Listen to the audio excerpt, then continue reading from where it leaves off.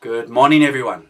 It's now the 13th of October and it's a Friday, and I'm pretty sure that when you were riding to work that the radio stations had a little bit more cheer inside of them because it's a Friday, and most people on a Friday are excited. And in this good feeling time, I want to deal with a topic that's very close to my heart, and that is called passion through contentment. That's right, passion through contentment. I don't know if it's ever happened to you, but a lot of people, they wake up feeling a bit of emptiness inside, feeling a little bit like I don't have enough, feeling like there's something missing. Contentment is the fuel of life. You should have it no matter what is going on around you. And the only way you're going to get it is if you realize that you can have it. And you can have it now. Be content with what you have. Learn to be content no matter whether you got a lot or little. Because then you'll be zealous. You'll be full of zeal, full of passion, because you got what you want, you got what you need. Even right now you have it.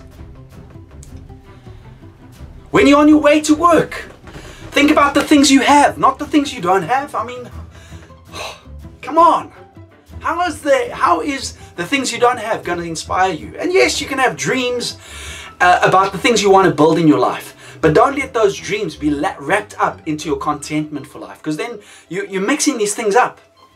A dream should be something you aspire to, something you work towards, but it's not something that brings you contentment. Contentment is something you have. And if you don't have it right now, ask yourself the question, why am I not content? And if you're putting little things around you about, I'm not content because I don't have this, I don't have that, think about it. If you had those things, how does that make you any more content than you are right now? It can't. How can things make you content? If you don't believe me, think about when you got your latest cell phone and how excited you were in that first few weeks, and now suddenly, do you still have the same excitement? The new car, the same thing?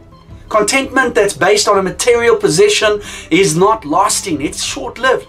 Contentment that's based on a title is short-lived. The only way you get contentment is inside of you. It's a spiritual thing. You get spiritual contentment where you realize that you can be happy no matter what is going on around you. And you learn to be happy with what you have. It's a skill. And I can assure you that if you live with contentment, man alive, it doesn't make a difference whether you die in the next hour or you die in the next week or you die in the next year, and God willing, you die in the next 100 years.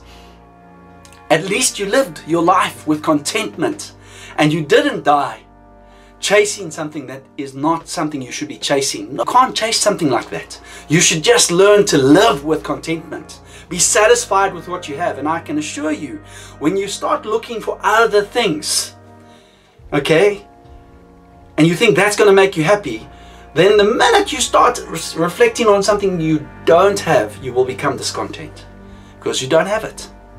Clearly you don't have it. So how can you be content when there's something outside of you that you want that you don't have? And you're building the fact that in your head that that's how you're going to be content. And I can assure you, when you live with contentment, you can be passionate in the workplace. Because you're not arriving at work with this vision in your head, oh man, I wish I had that title. I wish I had that salary. Oh, I wish I had that recognition. Because then you're going to be unhappy. And you don't have to look too far to find people that have got things you want. So get your eyes off other people. Forget about their life. Just live your own life. Come on. Live for yourself and for your family and your friends, but don't live someone else's life. Don't chase someone else's dream. Chase your own dream. Get your eyes off other people, and while they've been successful, congratulate them. Your time will come. I hope that you have a fantastic Friday.